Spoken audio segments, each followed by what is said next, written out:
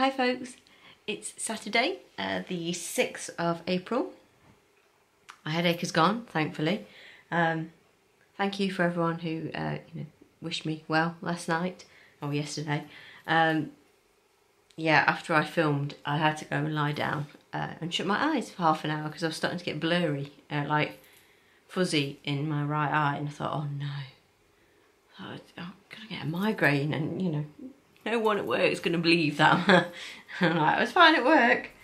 I mean, I had a headache at work, but I get headaches quite often.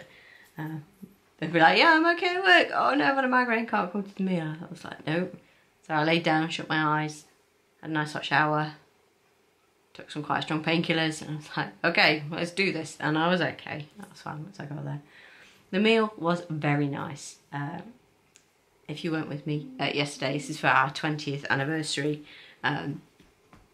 work's 20th anniversary, our branch's birthday party. So we had a 3-course meal, which was very yummy. It was so delicious, in fact, I forgot to take a picture of my pudding. I just started eating it, and then it was gone. I was like, whoops. So I had a wild mushroom and Gruyere tartlet for starters, which was very quite garlicky though. I have a feeling I smell a bit this morning. And then I had a blade of beef with dauphinoise potatoes and some like cabbage and bacon in a creamy sauce, and there was some veg on the side. The veg was a bit hard. If the carrots are crunchy, I'd prefer them like raw and crunchy, not slightly warm and crunchy. I know I don't want them like boiled to death, but they were quite hard. So I have a picture of those two courses, which I'll pop in, but no thing of pudding. It was a dark chocolate tart with ice cream and chocolate sauce. Oh, very nice. So it was a good night. I was home by about 20 to 11. Yeah, it was good. I left my leftover drinks vouchers with a friend of mine who was quite merry by that point. But yeah, came home. Said a quick hello to Paul. He'd just gone up to read in bed, so I said a quick night to him and came down, had a cup of tea and just wound down a little bit. And I went to bed, and then the kids woke me up at 6:15 talking to each other. And I thought it was 7:15, so I went, just be a bit quiet, I'm tired. And then we were still talking at sort of 6:30. So I went to say, look, come on. And then realised it was 6:30. I was like, definitely be quiet now. Yeah, they had a sleepover in Jack's room. So Paul took Tobin's mattress in there, and they watched a film and had the telly time up there, and he let them stay up a bit late. So they had a good night, and Paul didn't really have to do, they weren't too bad, and faffing staying up late, so he wasn't like up and down with them all night, so that was good. So yes, I woke up a little bit tired this morning, but I think it's just from going to bed a little bit later. I don't go to bed particularly late, so it was like, huh, what? But yes, it was a good night. It was good. I'm glad I went. And it was a nice night, and remembering the chap from work that sadly passed away, and they've got a really strong, there's like a really strong bond. I don't know, but they value, there's a lot of emphasis on teamwork and looking after each other, and we look after, if anyone in other branches we've had a couple of people in other branches unfortunately lose people. One lady lost her husband quite suddenly, well, incredibly suddenly. She came home from work, and the kids actually came home from school and found the dad, and he just died. It was awful for her. So we did a big collection there, and a lot of the other branches did, just, to try and let her know we're there, try and help however we can. And then unfortunately a chap at a different branch, his wife got a diagnosis, it wasn't going to be long, if you know what I mean. So we did a big fundraiser and raffle and stuff, and I think she passed away a day or two after we did that, and it was just so sudden, and so not sudden in the sense of the other one, but so quick and so sad. So they really do value people and try and make sure that we know that we're there for each other, sort of thing. quite like the yarny community.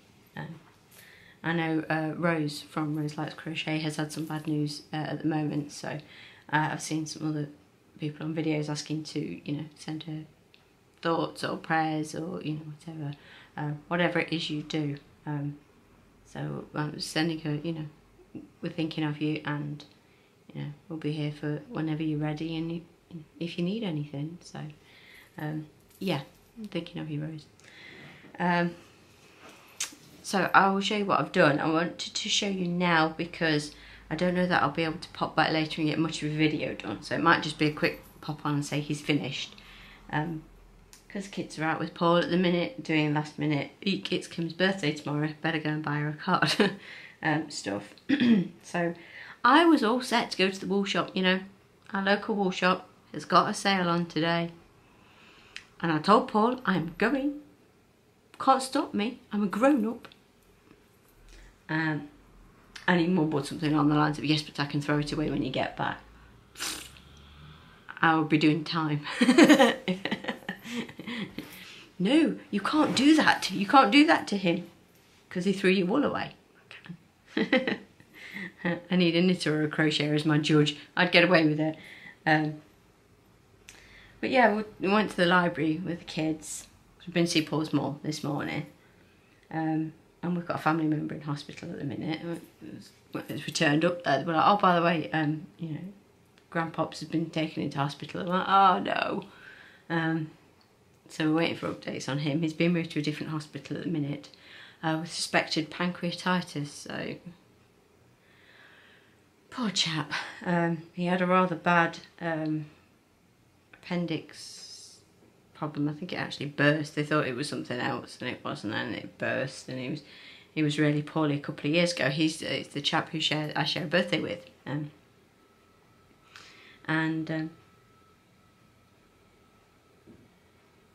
Sorry, neighbours making a weird noise, aren't they? Yeah, he was really poorly 2 years ago on our birthday, and subsequently ended up in hospital and missed our wedding. He was that poorly, so we want him to get well soon. I'm doing a lot of waffling today. I do apologise, but yeah, we took the kids to the library this afternoon, and then I bumped into my friend, my best friend, who walked me down the aisle at our wedding, and so lots of cuddles and talking in the library. Had a lovely chat with her, and we've arranged to go out because both of our birthdays are in April, so we're going to go out in between, and I'm off with the kids then, so I might actually go and have a grown-up night and not drive and come home a little bit piddled. You never know. That could be an interesting vlog the day after. Yeah, and the boys went off with Paul. We took both cars so I could go to the wool shop and Paul could go and get me birthday cards and stuff. And I had to go and do the glamorous, you know, go buy toilet roll and kitchen towel and stuff. And I was like, you know what, I don't really think I can be bothered. So I passed up the chance to go to the wool shop all on my own. I don't know. It doesn't stop me online shopping, does it? Anyway, really going to show you what I'm working on. Jeez, I'm so sorry. 9 minutes. Rah, rah, rah, rah. Here he is. Isn't he cute? He just needs his horns and a few more purple dots sewing on him. Look at his little face. Oh my god. Oh look, he's got my hair.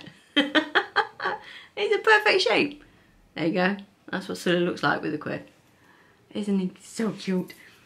And I had him sat next to Mike. I'd taken some pictures with him without his horns, just sat next to each other. Look how cute they are together. Oh my word. Crochet pattern should make you make those noises. Whoops, Mike's gone. And look at this. Oh, it's so cute. So I'm going to give him horns now, and I just pulled out some yellow because that's what it says to use on the pattern. So I'm going to do that.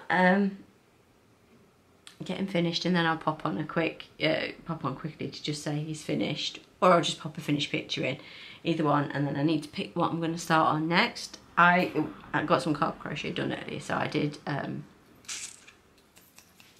shawl, worked on my Yvette shawl, and I took my MOe bag, Voulez-vous crochet avec moi, Still makes me giggle. I got this from Angela from Yarn and Yarns. She's got a YouTube channel here on YouTube, strangely enough, and she's got a yarn shop in Wales, in the UK. I'll link to her channel below. Don't know if she's got any more of these bags. I know she had sold out at one point because there's a knitting one as well. Can't think what that is, but it's like a pun or a, I can't think what it is. It's really annoying. Well, I can't think what it is. I don't know, but yeah, go check her out. And if you're interested, she may have some of these. Perhaps get in touch. She's got an Instagram account as well, so I'll pop that below. Get in touch, maybe see if they've got any more of these. It was a really decent price, and she posted it out. I think she posted it the same day. And it's perfect size. I've got my shawl in there, and what's left of my cake, and yeah, cool. Uh-oh, pulling the boys about. So I better leave it here. I have pulled the winners for the pattern codes for Crochet with Leah for the Remy the Chef. So I will insert that on the end of here. I may have to do some cutting up because Tobin came in the room while I was doing it. Then Paul shouted at Tobin while I was in the room doing it. So it may be a bit choppy. It may end up as stills with no audio on it. But the 5 people will be listed below this video as well. Congratulations to you. I did want to write them down but had no paper, and that was half of my discussion with Tobin while I was trying to pull it and film on my phone. It didn't go very smoothly. I should have done it more professionally, but I've pulled the names now, so they'll be below. Congratulations to the winner. Thank you again to Leah from Crochet with Leah for letting me review the pattern and for giving me the free pattern codes. Really appreciate it. So I'm going to go before I get bombarded. Hello, the boys are back. Better go before Paul gets here. So I will talk to you later, or I'll just pop in finished pictures, and the winners' details will be next and below. Bye guys.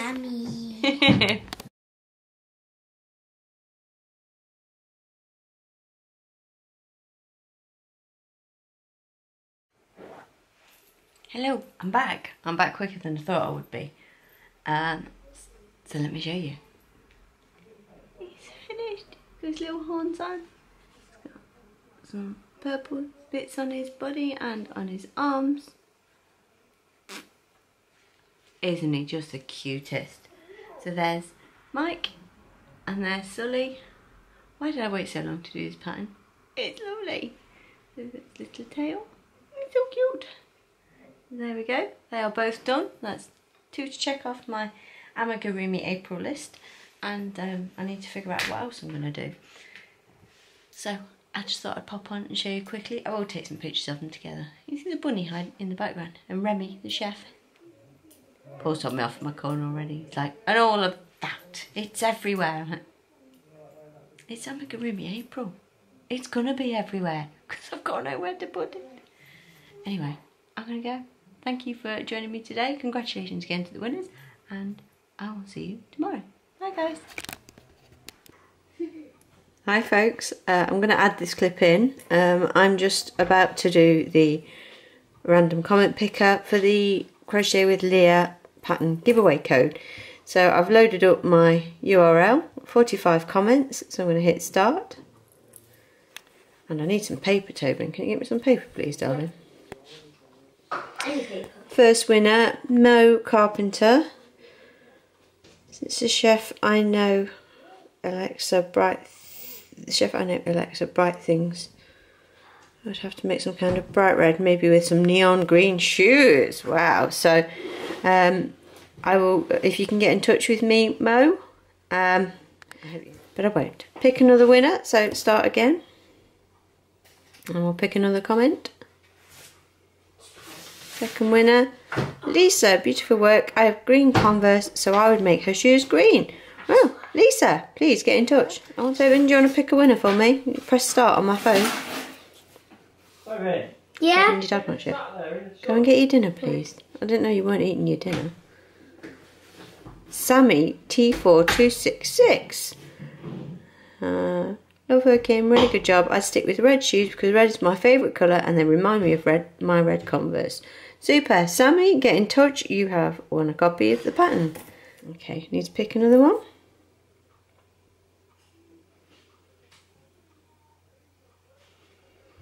Rowan's Impressions. I think I would make the shoes blue. Brilliant. Get in touch and you can make your own. I'll send you a copy of the code you need to download the pattern.